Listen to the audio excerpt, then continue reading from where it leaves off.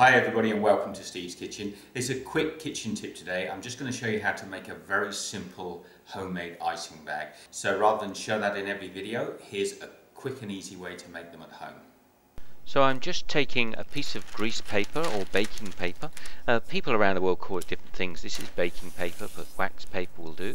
I'm just folding it over to get a perfect triangle, and I'll use a palette knife then just to slice through and cut myself out a triangle. Now once you've done that, you've got a second one here all ready to go, so you might as well cut two out while you're at it. And same method, fold it over, crease and cut through with a palette knife. Then take the first piece and have the long side of the triangle towards you and fold over the corner on the right or left, and you get an ice cream cone shape. And we'll take that second corner, sorry that's gone out of shot a little bit, just roll that round until we end up with a perfect ice cream cake with a nice tight point at the end.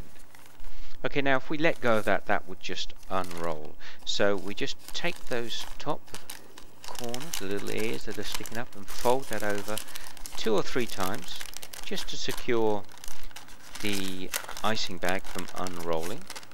So there you go. Another fold. That's 3 folds. Now you could, if you wanted, take a little bit of scotch tape, a little bit of sellotape, and just tape over that to stop it from unraveling. If you're making several of these, it's possibly worth doing, and that'll just hold it in place. You can pop that in and be fairly safe, that won't undo. So I'll just make up the next one. We'll just put that on fast forward so you can see it. Isn't that elegant? So beautiful. And I've folded it over again, but this time I'll show you a different method. We'll just tear 2 little slits in the top where the folds are. See that? And I'll just fold it back on itself so that it's like a little lock. I'll just turn that around so you can see it clearly. So it's a little lock, stops the bag from unwrapping. And now you can snip off, as I've done here, if you've got a purpose-made piping nozzle, snip off about 1/2 inch and pop the piping nozzle in.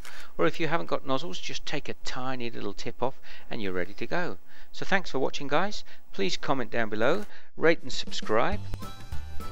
I just put some links here to a couple of other recipes. There's the grilled halloumi cheese, which was absolutely delicious, and some bread pretzels, which also were gorgeous. Now if you want to try those, click on the videos above, or there's a subscribe button there as well. I'd love it if you subscribe and stay in touch. Be good, and I'll see you in the next video.